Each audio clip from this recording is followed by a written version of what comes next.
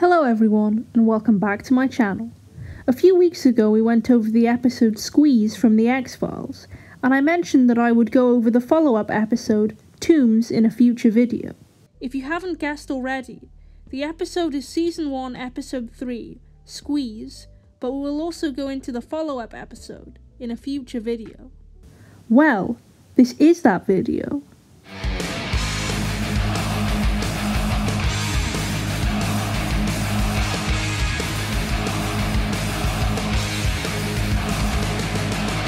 In the previous episode, Squeeze, Agents Mulder and Scully were trying to catch a killer who seemed to be able to get to his victims despite no clear way of entry and had removed each of his victims' livers with his bare hands. Mulder had pointed out the similarity between these murders and murders that had taken place in 1903, 1933, and 1963, although of course, the other agents didn't take him seriously as usual.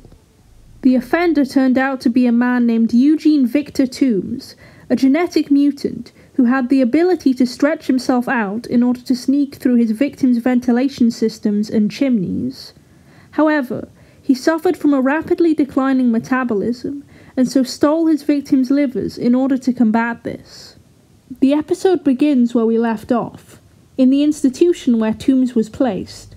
He stretches his arm through the food slot in order to unlock the door of his cell, but his psychologist, Dr. Monty, arrives, so he has to abandon his plan. Dr. Monty lets him know that he has a review coming up, where he might be released back into the general population before it cuts to the opening credits. I didn't really touch on this in my last video on the X-Files, but I love how goofy and 90s these opening credits are with the random science-y footage and graphics. It always makes me laugh. Scully is called to a meeting by the FBI Assistant Director, Walter Skinner, who tells her that despite her and Mulder's success with the X-Files, he would rather they pursue more orthodox cases, despite Scully's protests.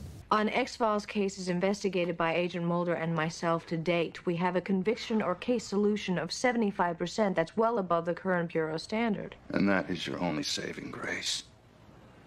He is joined by the Smoking Man, who is actually one of the primary antagonists of the series.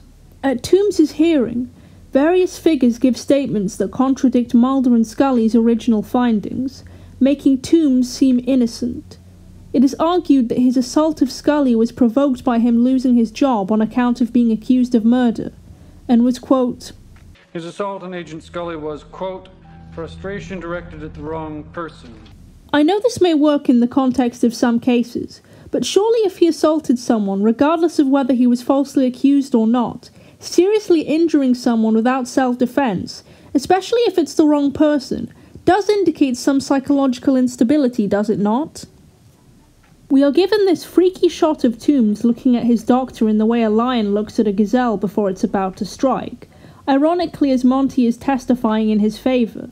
Mulder then testifies against Tooms, but one of the panel members shuts him down immediately. I know where he's going with this. May I remind the court that Mr. Tooms was placed in psychiatric care solely for the previous assault on Agent Scully. He has never been charged, nor has any evidence linked him to any other crime. Of course, Spooky Mulder goes into his theory of Tooms' criminal history, and to the rest of the courtroom minus Scully it sounds ridiculous. Tooms is released, shall return to his job as a pest control worker, and is placed under the care of an older couple. Convinced he will kill again as soon as possible, Mulder swears to keep a watchful eye on Tooms' every move. Think of him as an animal. He'll only kill out of necessity or self-defense. If he makes an attempt, I'll be there to stop him. While at work, Tooms notes a woman as his next victim, but Mulder puts a stop to that. Scully meets with Briggs, who I mistakenly referred to as Biggs in my Squeeze video, and he tells her that the victim's body whose liver he showed to Mulder and Scully was never found, and they visit the chemical plant where the piece of liver was discovered. They find a skeleton encased in concrete and have it excavated. Tooms has his eyes set on another new victim and tries to break into his house at night after stalking him, but Mulder has done his own bit of stalking and scares Tooms off, preventing him from acquiring his next meal. This scene has quite good tension in it. Tooms disgustingly entering the house through the plumbing and biding his time so as to not get caught. Forensics identifies the skeleton as the missing victim from 1933 and also notes there appears to be gnawing around the ribs.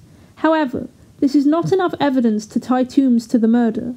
Scully shows concern for Mulder's recent work ethic while watching Tooms' house, in terms of both his health and efficiency. This isn't about doing it by the book. This is about you not having slept for 3 days. Mulder, you're going to get sloppy and you're going to get hurt. It's inevitable at this point. We get a cute Mulder x Scully moment. Mulder, I wouldn't put myself on the line for anybody but you.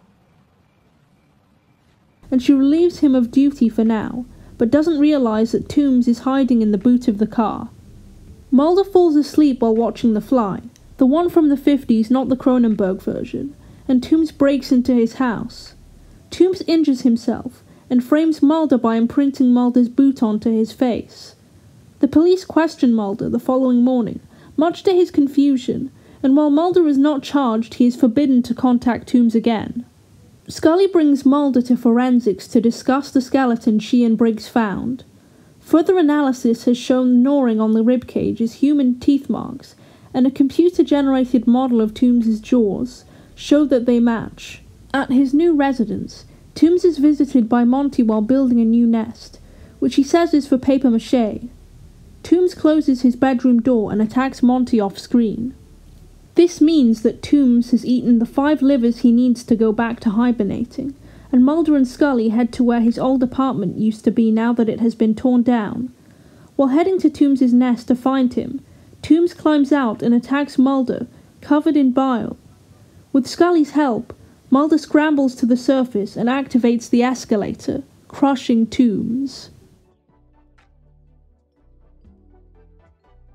I think this episode was quite good as a follow-up on Squeeze, especially as Squeeze had such an impact on the success of the X-Files. It doesn't beat around the bush, and starts off right when the original episode had ended. Tooms was presented as evil and relatively inescapable to his victims in his first appearance, but this really characterizes him as calculating and malicious due to his attempted framing of Mulder, compared to it being him acting on instinct, as Mulder put it, like an animal. I thought the ending of Tooms was quite satisfying in terms of writing, as it wasn't just a simple, whoops, he's going back to prison, as we'd already seen him have multiple ways of escaping this, so instead, he was given a harsher punishment, the ultimate punishment. I also find it kind of funny how in 2016, a Russian man whose name I'm not going to attempt to pronounce, but will put on screen, really did attempt to escape prison by successfully sliding through the food slot, and was only caught on the surveillance footage. But what did you think of this episode? Was it better than Squeeze? Let me know your thoughts in the comments down below. And as always, thanks for watching.